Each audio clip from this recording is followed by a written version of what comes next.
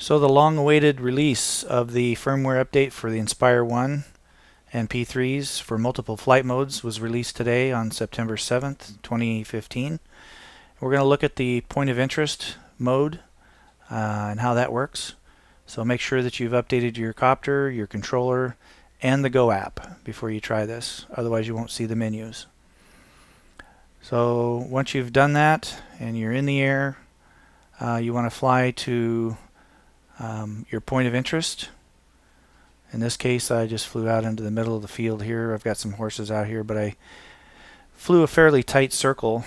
Once you get to where you want to go, then you want to flip the switch from P mode to F mode next to your left scroll wheel. This will enable the multiple flight modes. And when you do that, you'll get this menu for intelligent navigation. Select point of interest. And if you're over the top of your point of interest already, just hit record the POI. And then once you've done that, you want to set the radius. So you want to fly away from your point of interest, however far you want to make it for your circles.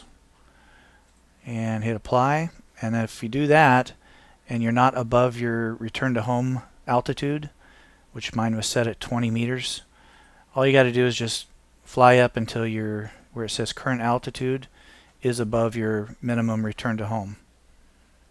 Okay, that'll take you back to the point of interest screen here.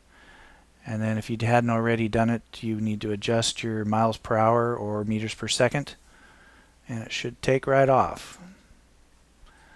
It does kind of tight circles there. I didn't go very far away from my point of interest. I'm only at 40 some feet. So also there was a little bit of lag in the screen recording, but it seemed to work okay. This is my first try, so as soon as the batteries charge up, we'll try it again, maybe a little wider circle. I'm also recording on the camera, so that may have some something to do with the lag. I'm not sure. This is the first time I've ever done the screen recording.